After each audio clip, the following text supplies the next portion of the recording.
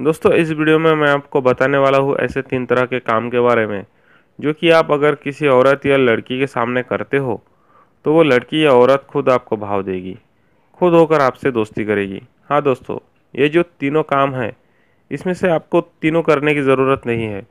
हाँ, अगर आप तीनों करते हो तो सबसे बढ़िया है। अगर आपसे तीनों काम नहीं होते, तो इसमें से कोई भी एक काम करते हो, तो लड़कियाँ आपसे खुद आकर दोस्ती करेगी। तो चलिए दोस्तों, शुरू करते हैं। तो जो पहला काम है वो है अपने अंदर कॉन्फिडेंस या आत्मविश्वास लाना। दोस्तों, ज़्यादातर औरतें और लड़कियां ऐसे लड़कों पर मरती है जिनमें आत्मविश्वास भरपूर होता है, जो हिम्मती और साहसी होते हैं। अब आप ये सोचोगे कि कैसे पता करूं कि मेरे अंदर आत्मविश्वास है या नहीं। जब आप किसी अनजान आदमी से या लड़की से बिना डरे बात कर लोगे, जब आप किसी भी अजनबी से बात करते वक्त डरोगे या घबराओगे नहीं, जब आप 100 लोगों के सामने बिना डरे, बिना घबराए, बिना आपकी जुबान लड़खड़ाए अपनी बातें बोलकर आ जाओगे, तब समझ लेना कि आप में आत्मविश्वास है। जब आप बिना डरे किसी भी चैलेंज को एक्सेप्ट कर लोगे, तब समझ लेना कि आप में आत्मविश्वास भरपूर है।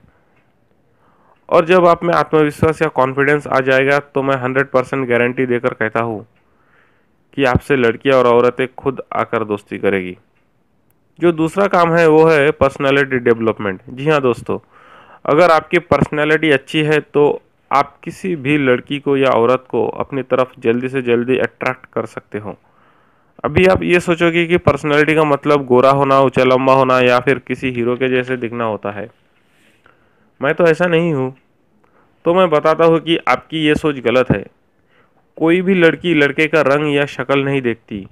लड़कियों के लिए रंग या शक्ल मायने नहीं रखती।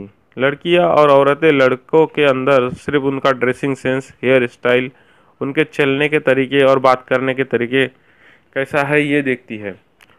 लड़का स्टाइलिश है या नहीं ये देखती है। इसलिए आपको अपने ड्रेसिंग सेंस को, अपने हेयर स्टाइल को, अपने बातचीत करने के लहजे को डेवलप करना है। इसे बेहतर और बेहतर करते जाना है। मतलब आपको अपनी पर्सनैलिटी को, अपनी फिटनेस को बेहतर बनाते जाना है, जिससे कि हर लड़की और औरत आपकी पर्सनैलिटी को देखकर इम्प्रेस हो जाए। जो तीसरी चीज़ है वो है पैसा।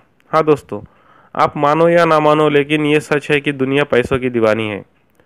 और ख़ास करके लड़कियां पैसों की दीवानी होती है। जिसके पास पैसे की कमी नहीं होती, किसी वो किसी भी लड़की या औरत को पटा सकता है। इसलिए पैसा कमाने के लिए पीछे पड़ जाओ, चाहे मानो या ना मानो।